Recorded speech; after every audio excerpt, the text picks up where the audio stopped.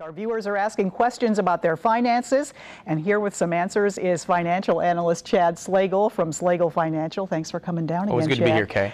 I have a question here from a viewer who asks, I have a 401k from a previous job. What's the best way to invest this 401k without taking a huge hit? Well, first of all, if it's a 401k from a previous employer, or if you have a 401k and you are retired, the best thing to do is to take that 401k and roll it over to an IRA, because your 401ks are company plans. They are set up to get you to retirement or to get you through that employer, not to get you through retirement. So number one, roll it over to an IRA.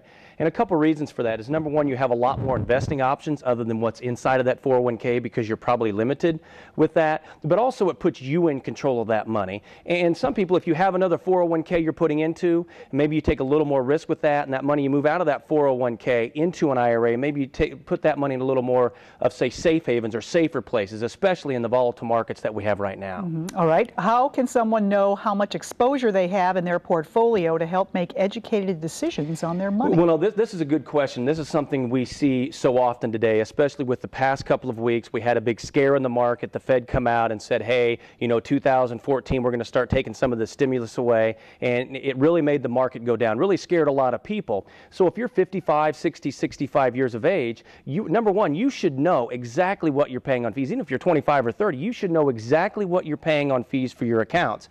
And if you're sitting out there and you have investments in your 401k, your IRA, your brokerage accounts, you should know exactly what you're paying to the penny in those fees. The problem is 80 to 90% of the people that we talk to on a daily basis have no idea. The other thing is you need to have a risk analysis done. You should know exactly how much risk you're taking in the portfolio. In other words, if we have a 10, 20, or even a 30% correction like we had back in 2008, you should know how that would affect your portfolio, and are you comfortable taking that much risk, especially where the market is at all-time highs. Okay. Recent volatility in markets brings back memories of investors from 2007 and 2008.